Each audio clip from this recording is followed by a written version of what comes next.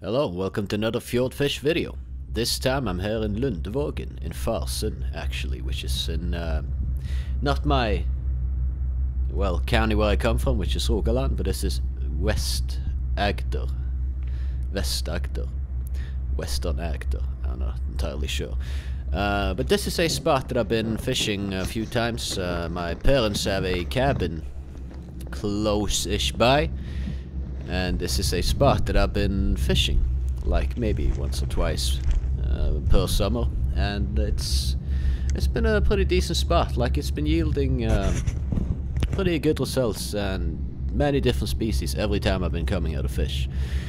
Now where I'm standing right now is a little bit less deep, a little bit more shallow, I guess it's better to say, than the rest of this place. There's like an undersea little hill coming up here, so it's about 40 to 60 feet somewhere. And I've been having good luck on this spot more than the rest of the whole floating docks here.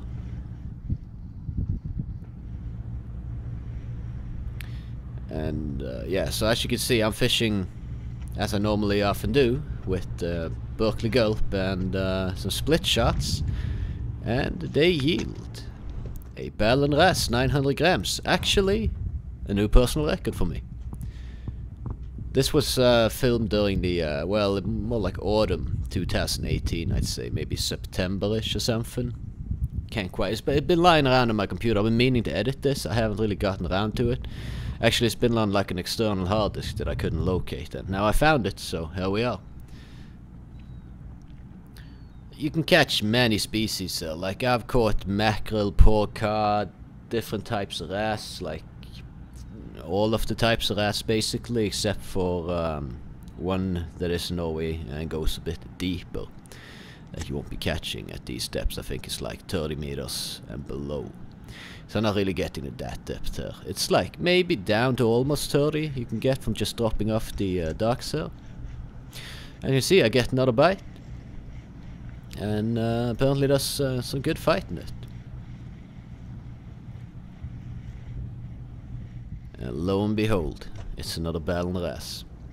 Very good sport fish. I mean, you can see they're really bending the rod. Really strong fish. Also supposed to be good for soup. I haven't tried them in soup. I've tried eating them just like, you know, filleting them. They're full of bones though, so it requires a little bit of technique, and a lot of the fish kind of goes to waste because it's so bony. And there's not really any commercial fishing for it. They do fish them to use them in salmon farms for using, well, for eating lice of salmon, which is millions are being fished every year of wrasse in Norway, if not hundreds of millions really, and it's kind of despicable, I think, because it's like, it's not really that effective. They don't really eat lice, so they're being released into the salmon's biotope, and it was a little bit hard to get the hook out of this guy, but I got there eventually. But anyway, like, so if you've seen the salmon farms below water near them, it's a huge export industry in Norway, but it ruins nature.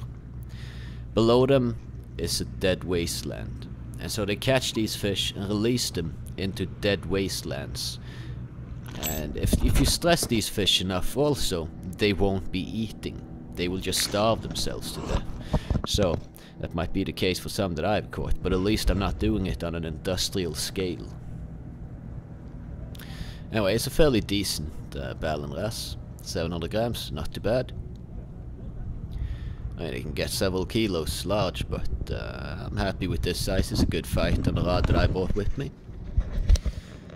And also with salmon farms, I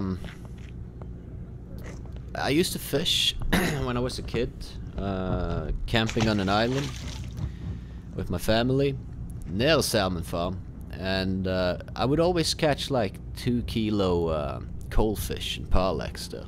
They would all be around that size. And the thing is, they would probably feed off the pellets from the salmons, and their meat was just riddled with worms. Like, there was so many worms in those fish. So it's, salmon farms really, they're detrimental to the health of fish in the vicinity and the whole, you know, biotope and the ecology around. It's just destroyed for profit. It's like fracking, but with fish. I don't condone it, but there's not much I can do either. Anyways, I caught this cucuras as well. 200 grams, it ain't too bad. It's a female one. Looks like it's in transformation of becoming a male as it's starting to be a little bit blue there, and some of the distinguishing features like the spots on the back of it, the white and black ones, have kind of faded. So that's a female, most likely in the process of becoming a male, which happens when the male in the harem dies. Then another female will step in and become the male. There's some funny things out there in nature. And I caught a coalfish. Haven't been catching a lot of these lately. When I was a kid, I caught these all the time. Like these and parlak and cod. That was basically what I was fishing for as a kid. Well, that and mackerel. That's basically what, if you're not really into fishing, you just fish every now and then, that's basically what you catch. Because in Norway we fish with pretty specific traditional lures, if you want to call it that. But it's basically just some cheap piece of metal with some color on, and that's what most people just buy when they're going out for a quick trip of fishing. And that's the fishing rod blues that I tried to play there on the tension of my line. Wasn't really too good, but yeah. So I didn't, it was a short trip. I started out pretty late in the day, and you know, it was a nice day. As you can see, it's just flat water, no sign of anything, you know, really. It was beautiful to be there, but I didn't have too much time to fish before nightfall was upon me. So I managed to hook up, and there's a lot of these here. A poor cod. Now, usually when I catch them, this thing with the ice don't happen. I mean, it's like 10-15 meters deep where I caught him maybe, and look at his eyes. Like, it's as if I caught him really deep and his eyes have popped out. I don't get it.